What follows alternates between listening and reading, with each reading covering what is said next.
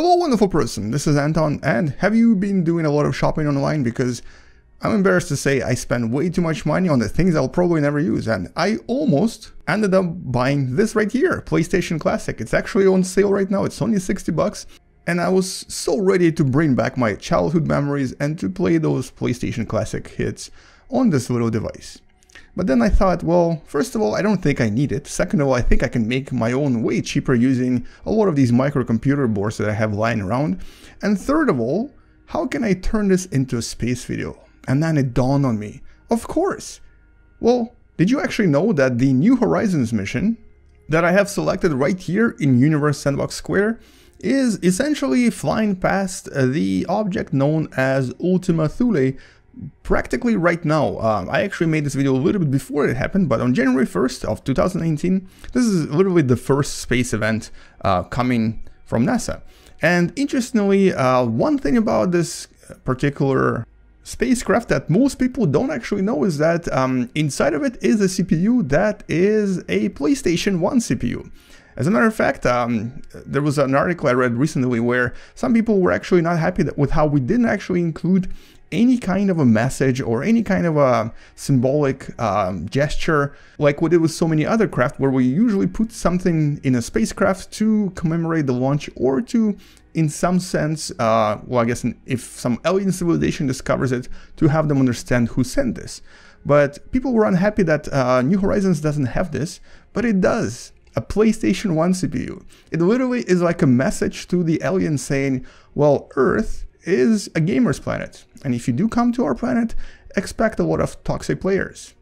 And I guess, and a lot of other interesting facts that come with being a gamer. Being a gamer myself, I'm actually quite happy with the fact that PlayStation is powering this thing, and we're going to actually talk a little bit more about this mission after we get some of the first data from Ultima Thule.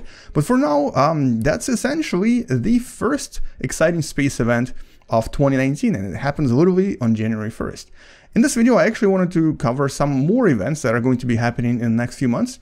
And for the most part, these are just preliminary. We don't really have exact dates for most of them.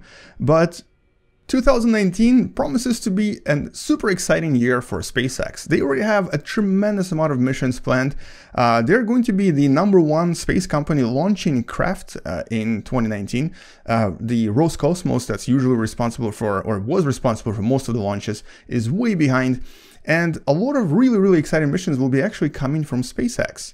In January alone, SpaceX is going to be launching an Iridium communication network satellite, actually 10 of them, and a very interesting mission by Space-IL, or I guess Space-IL, which is an Israeli startup that started back when Google announced the so-called Lunar Prize. Basically, anyone who can make a probe landed on the moon and have it roll around for about 500 meters would win about $30 million.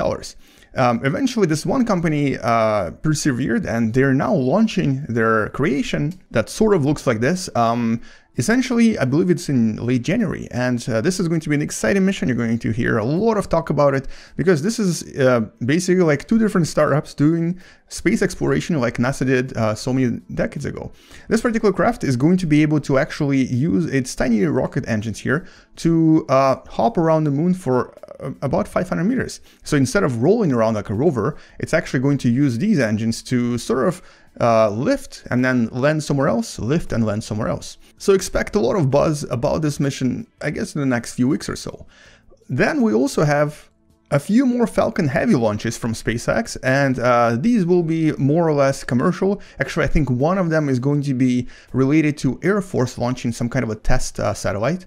And these will be also kind of exciting, because this also means that Falcon Heavy can now finally be used for commercial launches of very large satellites into very difficult orbits. And if you want to find out more about different launches from different companies, you can go to this website. I posted in the link in the description below, and it does give you a preliminary schedule for the next few months or so until the end of the year.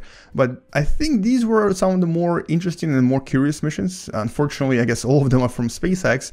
There are two more missions that are launched by different countries. Like, for example, China is also going to be launching a moon mission that is also going to be returning some samples back to Earth, which is actually going to be the first such mission since, well, the Apollo, essentially.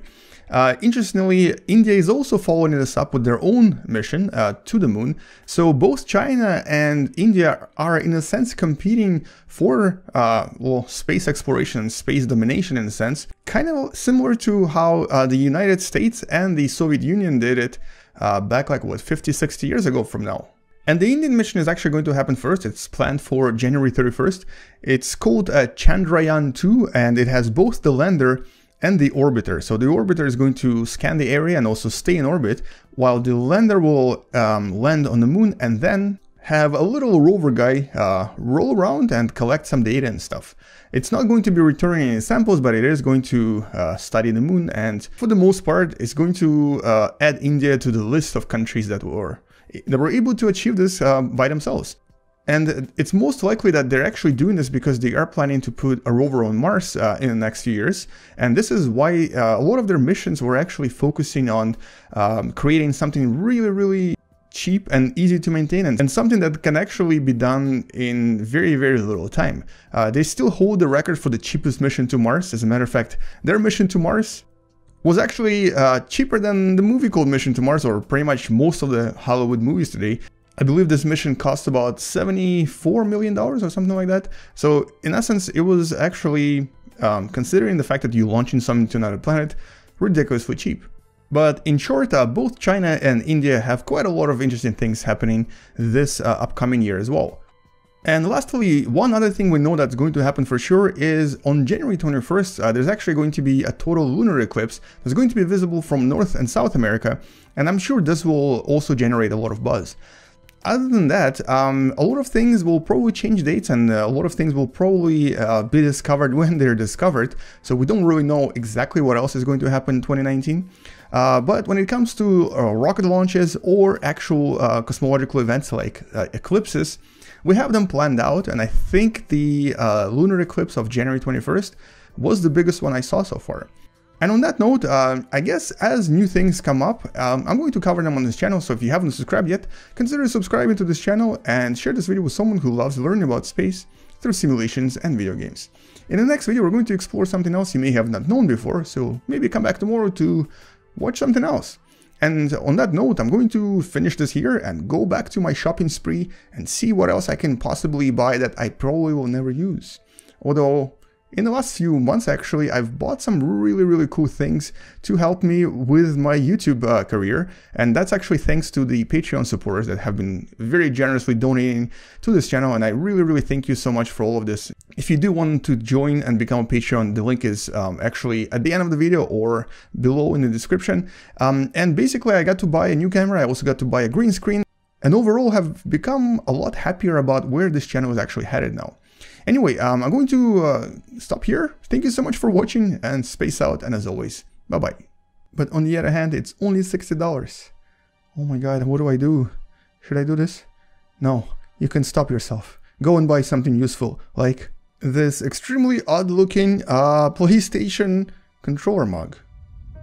I could use that.